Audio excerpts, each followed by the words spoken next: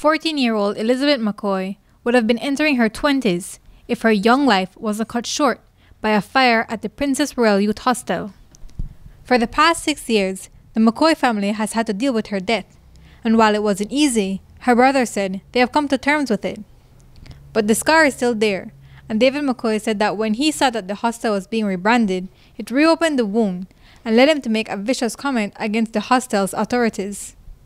But after some rational thought, he now hopes that the rebranding is a success and will ensure that an incident like the one that killed his sister never reoccurs. So to see a rebranding, it is a good initiative to show that our government is moving in the right direction to deal with these types of situations and to ensure that something like that never happen again. But it doesn't take away the fact that it's very hurtful to see it, because I can tell you that when I heard the news, I was not in Belize.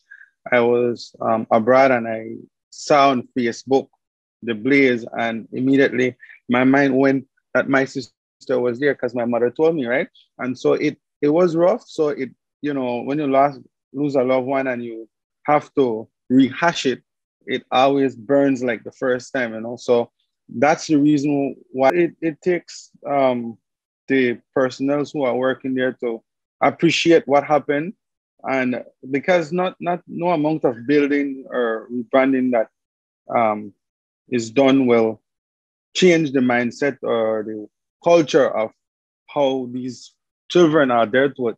So it is a systematic thing whereby the persons who are there have to be trained, and I don't know if they're trained or what the situation is with them, but if they are able to deal with these children on a more, in my opinion, humane basis, then it will be a success. And it's a good initiative for the ministry to take that upon themselves to give it a rebranding. And McCoy said that there needs to be constant training to deal with children from different backgrounds and circumstances.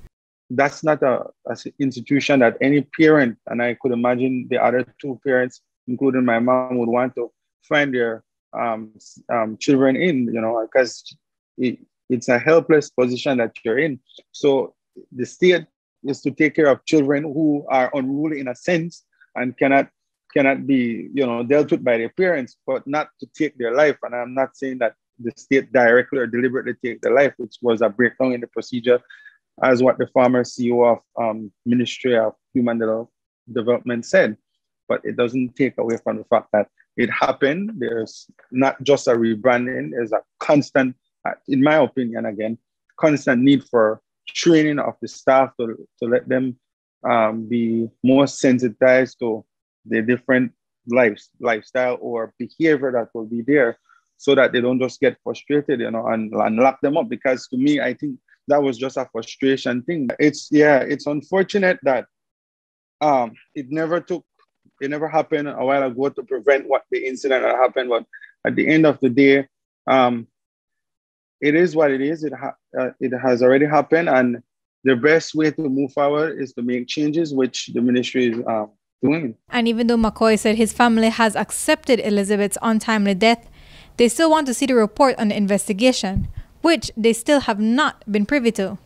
He plans to eventually approach the ministry about it. That's something that I have on the top of my to-do list for this year, but I am waiting that for the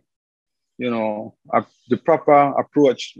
Perhaps maybe the minister would get in touch with the family after hearing this interview and provide them with some sort of clarity. And of course, I am inclined to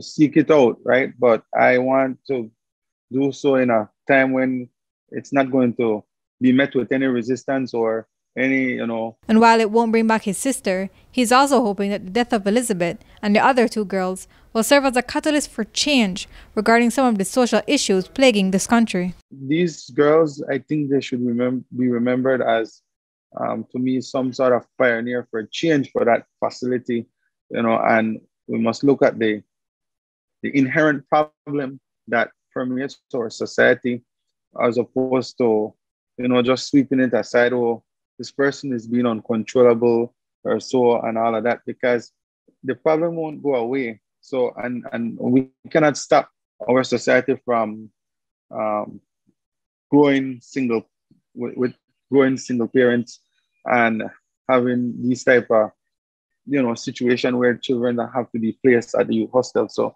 my point is we just need to have a better effort with the ministry and also the parents to dialogue with each other to ensure that these children, even if they have to go there, they are out and come back as productive citizens to our society.